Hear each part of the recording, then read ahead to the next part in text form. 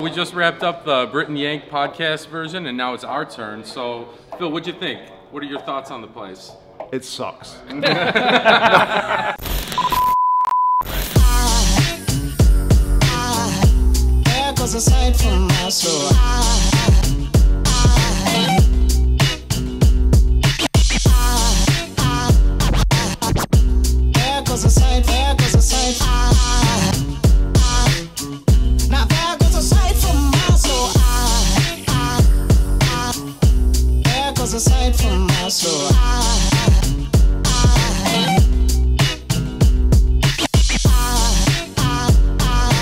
No, seriously. You walk in the place, it's light, it's airy, it's not echoey, because that's important when you're doing an audio podcast. Everything is just tip-top, and not only that, the beers are damn good. So I mean, you can't beat that. Eric's a good brewer, especially of the Russian Imperial Stout. Are they Russian? Or they just call them Imperial Stout. Yeah, and this is my first beer, and it's a really nice, tasty, fresh New England IPA. Can you tell us a little bit about it? Yeah, sure. That's Murky Waters that you're drinking. It's a Citra Mosaic New England style IPA. We just kegged it about a week ago, so you're getting it about as fresh can be without pouring it out of the bright tank. So it's a beer we've been working on for about a year or so, kind of tweaking here and there, and we're pretty happy with the results. Awesome. How about we go check how this is all brewed? Sure. What do you say? Yeah, absolutely. I'll just stay here and drink my beer. Thank you. Okay, so let's talk a little bit about Riverlands, how it came to be. We are a brand new brewery.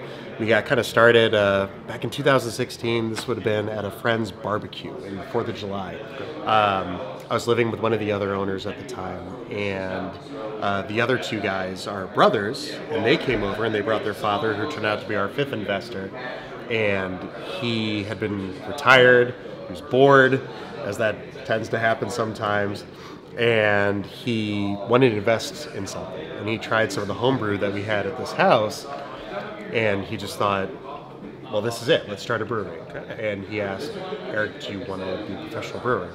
And that's the easiest question in the world I think I've ever had to answer. Of course I did. Yeah. So was there any hesitation? Right. I'm like, oh my God, yes, please. You want to pay me to do my job? Like, it's a dream come true. Yeah. That was back in 2016, and now here we are. Here we are.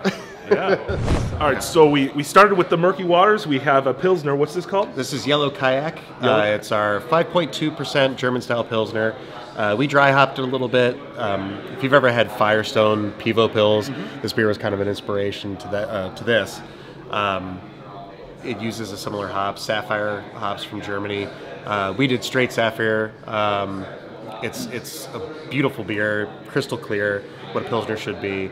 It's not overpoweringly hoppy. You know, we wanted to do something that was a little more flavorful than what your traditional Pils might be, but not scare away people who are new to craft beer. Right. A perfect gauge was a neighbor of mine who only drinks old style. And I gave him this beer, and he's like, well, this tastes like beer. I'm like, well, hopefully they all taste like beer. But I knew what he meant when this tastes like beer. Right. So this hopefully will appeal to a newer craft audience, as well as people who can kind of get into the intricacies of the style. Doing this for a while, I can tell you that there's one thing that breweries, there's you always have that friend who doesn't drink craft beer, or that they're committed to drinking Miller Lite or Bud Light, one of those big breweries, and you have to have something to like cater to them, that way you can get like the crowds in. Sure. Which is, this is actually a very tasty beer. I can taste a little bit European in it almost, but not like overly crazy. Like some of those weird imports that you can get sometimes, but it's very tasty beer. Very tasty Pilsner. I would definitely recommend it to someone who, is just getting into craft beer, wants to kind of dip their toe in the water, I guess to say. Yeah, this beer is incredibly crisp and approachable, so I think it'll have some good mass appeal. But one of the reasons I was excited about coming here is because I saw your guys on deck list, and you guys are like, just checking all the boxes. I brew what I like to drink, and that's awesome. That's what it boils down to. I've listened to a lot of podcasts and things like that. I have a 30-minute drive to work, so I listen to these things, and I hear a lot of people say that they do these styles because it's what sells, but I do these styles because that's what I like to drink. I really enjoy New England IPAs. I've been trying to brew them since 2014. I remember the first time I had a heady topper. you know, and that's what inspired me to try and brew some of these styles. And it's just who we are. It's what we like to drink, but at the same time, I don't ever want to neglect traditional styles. So every time, you know, you find a hazy IPA, you'll find Imperial Stouts. They'll always be on our menu, fruited sours and things like that. We'll always have a Pilsner. We'll always have something like we've currently got an English Dark Mild on tap. So we like to dip our toes in both ends. That's awesome. awesome. Like we like to do the trendy styles, but we want to keep it traditional in other ways as well. Making something for everybody. Obviously, those beers sell a lot because let's admit it, they're good. Oh yeah, I mean they're really good. So let's talk about how these are made. So if you could take us through some of this equipment you got here. Yeah, sure. We have an American-made brew house here from Quality Tank Solutions in Wisconsin. We've got a 10-barrel system, so we've got a hot liquor tank, a mash tun, and our brew kettle. And this is where the beer is actually made. The Riverlands theme, obviously, it's all throughout the beer and in the place. But I'm looking at your fermenters right now, and Matt can turn around. You named them, which is something we've seen, you know, in other places. Yeah. And the names, they're just warming my heart right now. So we're gonna have to pan through that and please tell me the story, and you know, behind the fermenters and what's going on there for these guys. Well, we are all rock and roll nerds at Riverlands. So we've got Page, Plant, JPJ, and Bonzo for our 4 fermenters. And for anyone not versed in rock and roll, Led Zeppelin, right there. That's Led Zeppelin. I grew up listening to Led Zeppelin. My older brother was educated me in music as I grew up, and Led Zeppelin was always my band.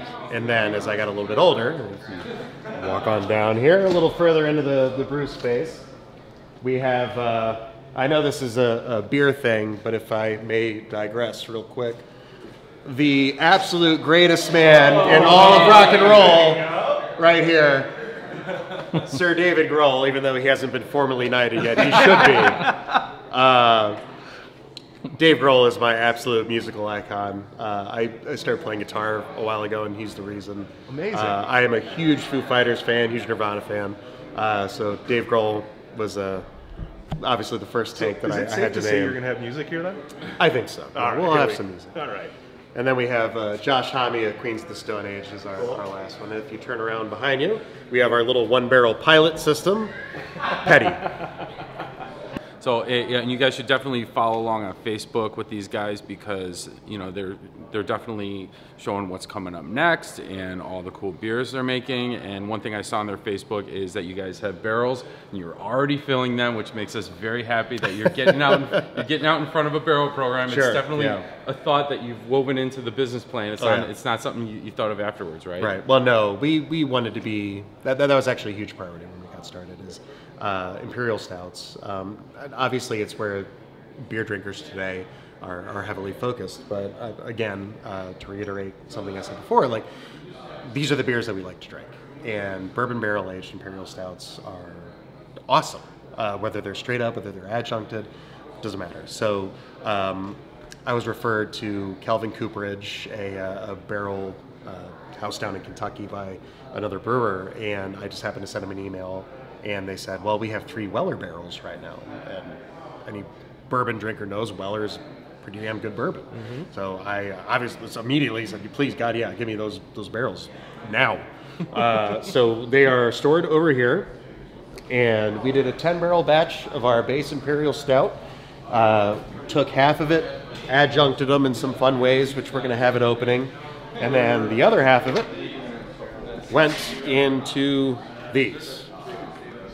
Right here. You'll have to forgive us this one. This one's empty and decorative because we thought 3 barrels looked stupid. So we've got 3 full. It'll get filled. Right. It will get filled eventually. We've got 3 full Weller bourbon barrels of our base Imperial Stout, which we're going to let sit for a little while. Probably take a little sample around Fobab time just to see if maybe we can get a little something in there. Otherwise, we're going to let them sit and have some fun with it. On the website, it says Pride of the Fox. Like you said, there are a couple owners who are local. What does that mean? How to be a part of this community? What does that mean to you guys? Well, so our main investor, Andy, and his 2 sons, Dave and Steve. Noticing they're starting to sneak off. Just listen, you can talk a little bit here. Andy's been here for decades. His sons both grew up in St. Charles, both went to high school here, grade school, all that. we wanted to be part of this community. We knew that St. Charles, we looked at a couple other towns when we were trying to get going, but we knew St. Charles was the goal from day one. And it just happened to work out that we found this building after almost a year of searching. That's sometimes the hardest part. It was by far the worst part of this entire process was finding the space. But once we set up in St. Charles, we knew being part of this community was important to us. So the Pride of the Fox, that's the town motto. It's the name of our house pale ale, which is going to be in the tank starting next week. Our slogan here is brewed with pride, enjoy the ride. We want to be proud of the beer we make. We want the community to be proud of us. We are very proud of the community that we are serving here. It's a wonderful place to be, and we hope to be good citizens of it. Well, we're excited to have you guys here. Yeah, it's an incredible story, and we're glad you guys stuck around to kind of build this out in your hometown area. Yeah. So yeah, we can't wait to see what's next, and can't wait for it to open. Like we said, this place will be open by the time this airs. You guys will be knee deep in all sorts of new problems and business and customers and problems you haven't thought of. Yeah. So this is, like I said, 3 days before the soft opening, and then wow, yeah. So and we appreciate you lending your time. Absolutely, yeah, of course. So, anyways, cheers, and please get I some, will. Yeah, Yes. get some sleep mind if I do. and definitely Cheers. enjoy the ride. Cheers. Cheers. Thanks, guys.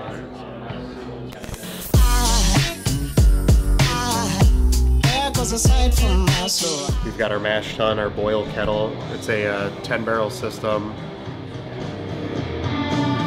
What are we doing here, boys?